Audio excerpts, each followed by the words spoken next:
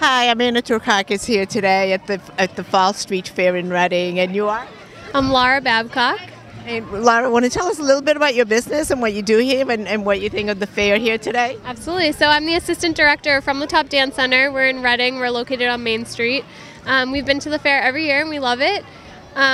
So basically we're a studio. We have all different types of dance: ballet, jazz, tap, contemporary, lyrical, point. We have ages 2 and up. We do competitive dance, recreational dance, all of that.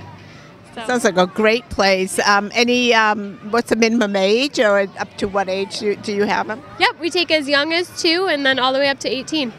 And we have adult classes too. We have adult beginner tap classes on Monday nights as well as a Zumba class. Sounds great. Thank you. Thank you.